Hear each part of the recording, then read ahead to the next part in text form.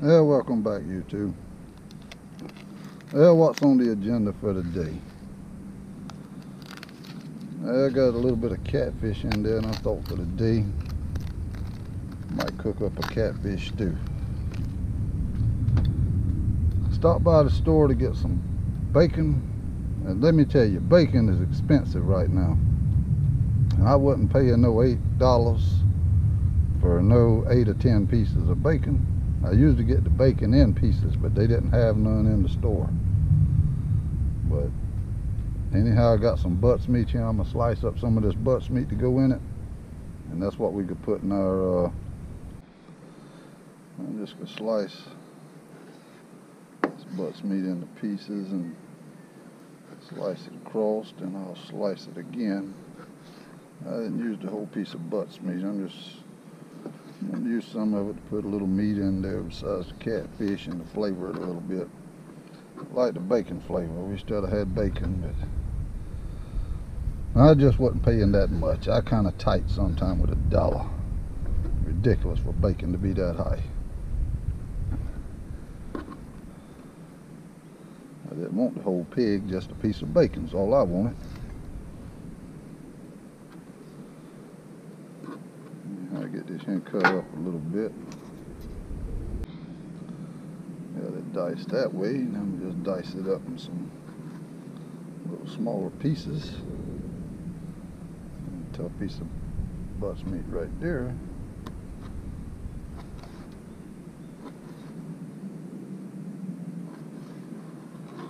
Get all of this diced up. Alright, take our butts meat over here and put in the pots. I'm gonna get the camera high enough up with.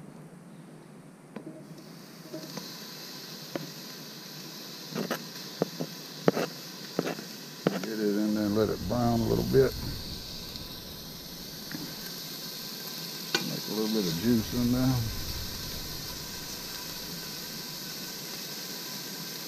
Give it a little bit of flavor.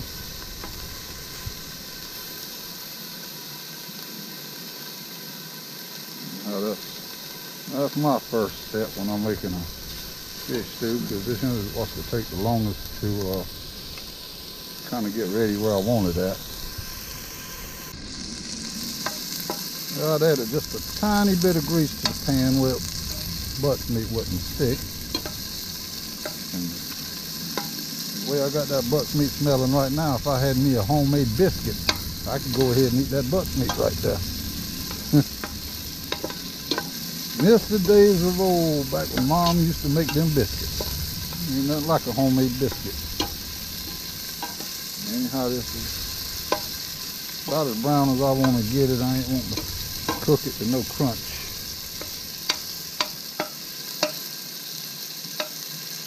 Get ready to.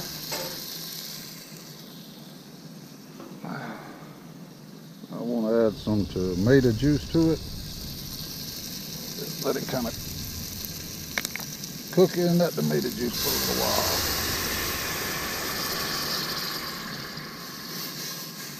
Let that cool her off some.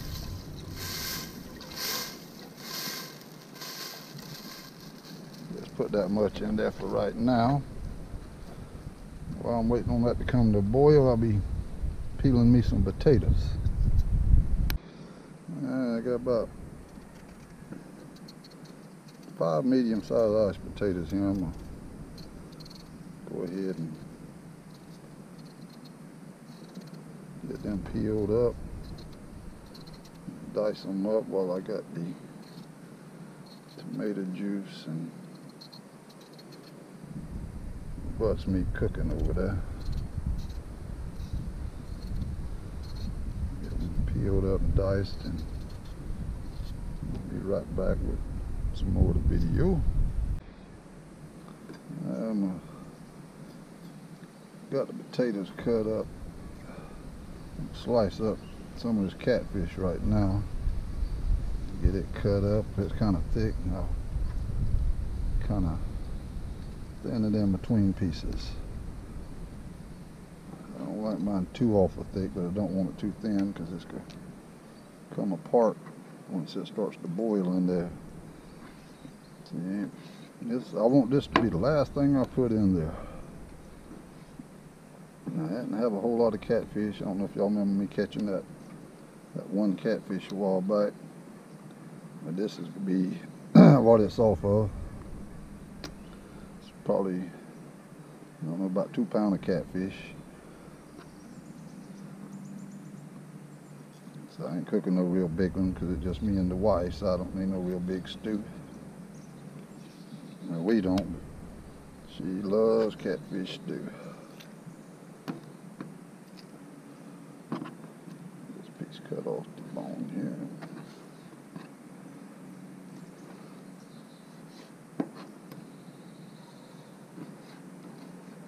Dice it up. And how we rebiting just a little bit as soon as I get this cut up. Alright, I'll let it simmer a little bit. Had to switch directions here, the wind kept blowing my fire out. I'll let it simmer a little bit with the tomato juice and the butts meat. Now I'm gonna drain the taters. I had them sitting in some water. When you peel these taters,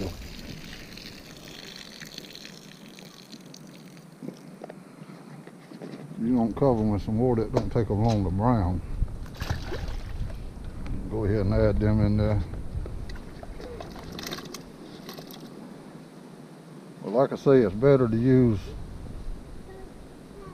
bacon when you're doing this, but I just use butts meat today because bacon was outrageous.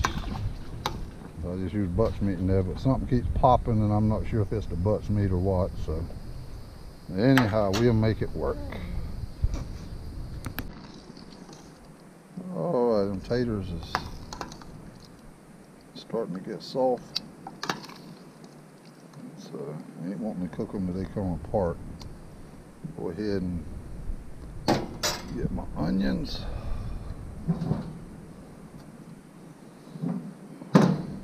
Put my onions, and the wife wanted some bell pepper in there, so she had chopped up some bell pepper. And go ahead and mix that in there.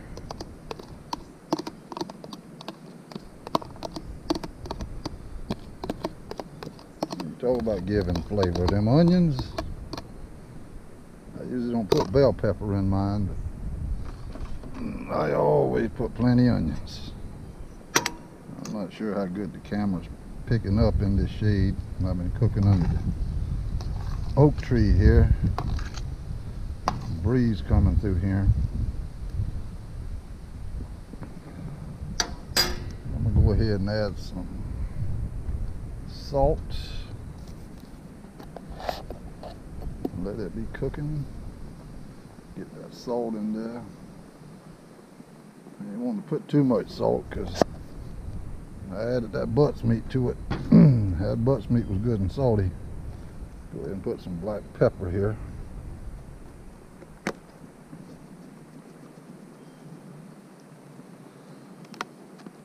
I like that black pepper.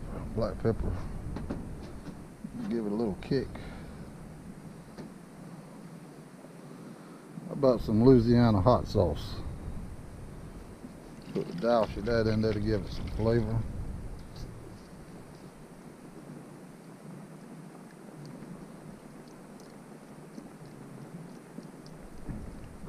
I ain't want to get it too hot that the wife won't eat it. Usually a hot boiling tomato juice will kill the hotness of that hot sauce, but now this it won't kill. And while the wifey ain't looking, I'm gonna sneak some of this in there. If she knew that I put this in there, she'd be yelling. But I like mine with just a little kick to it. I didn't want to put too much because I know my mom's probably gonna want some. Just a little bit of that red pepper there. That'll give it some kick.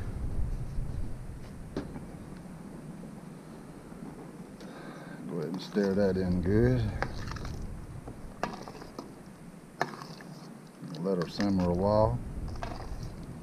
And I just hope them bell pepper ain't mess up the flavor here, because I can smell them bell pepper in there already coming out of there. Smells good, but now Like I said, I usually don't put bell pepper in mine, but I know some people that do. But anyhow, we'll see how she is. Alright, it's coming back up to a boil since I added the onions and Louisiana hot sauce and stuff. Anyhow, I wanted to give a shout out to viewers down around Louisiana and Mississippi and Texas area. There's a system I think coming in there, a rain system, and I think it's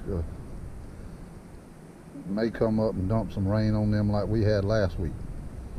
Anyhow, I want to give a shout out to them. And I was putting that Louisiana hot sauce in there earlier. Anytime I use Louisiana hot sauce or something, think about Doug Kershaw, the Raging Cajun. I used to listen to him when I was a little boy. We'd be picking corn, putting it in the trailer behind the tractor, going through the field picking corn by hand for the horses and hogs we had when I was a little boy. And Doug Kershaw be on there singing Louisiana Man. Oh, I could pick some corn when he come on there singing. Anyhow, we got this tomato paste in there to thicken the sauce up there some, thicken the tomato juice up. It's according to how much tomato juice you have in there, you might have to use more than 1 can, but this is just a little small 6-ounce can. It should do, because I only got a half a pot cooking today. I ain't cooking no big stew, but I want to get it in there as soon as I can, because I ain't wanting my potatoes to come apart. Because them potatoes, you let them cook too long, they start coming apart on you. Cook too soft.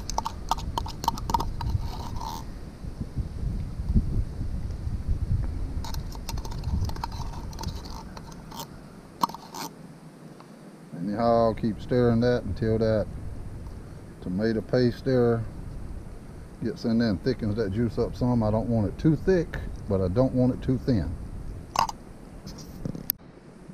Okay. Every minute or so I stirred that tomato paste in there. Now I'm adding my catfish. I got it cut up in little chunks.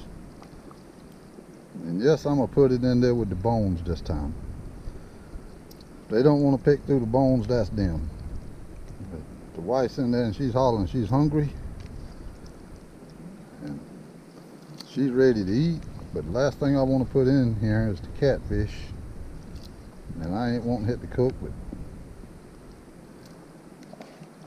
maybe around 5 minutes, because it don't take these catfish long once you put them in there to cook, or they start coming apart. I'm not sure if you can see down in there or not, because this camera don't pick up too good in the shade. But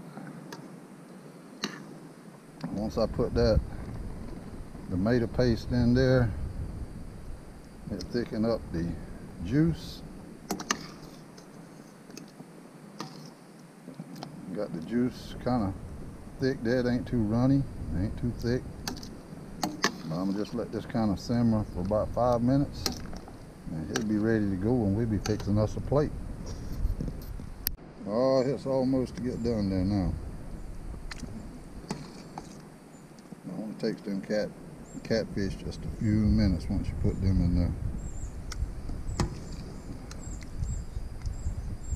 We fixing to fix our plates here. Alright, the wifey couldn't take it no longer. She's out here and you're supposed to put that on top of the rice.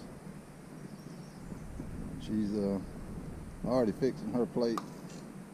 That's good enough, that's plenty.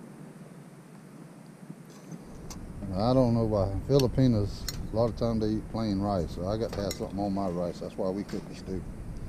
Anyhow, that's how it looks whenever we get finished. That's the way I cook mine.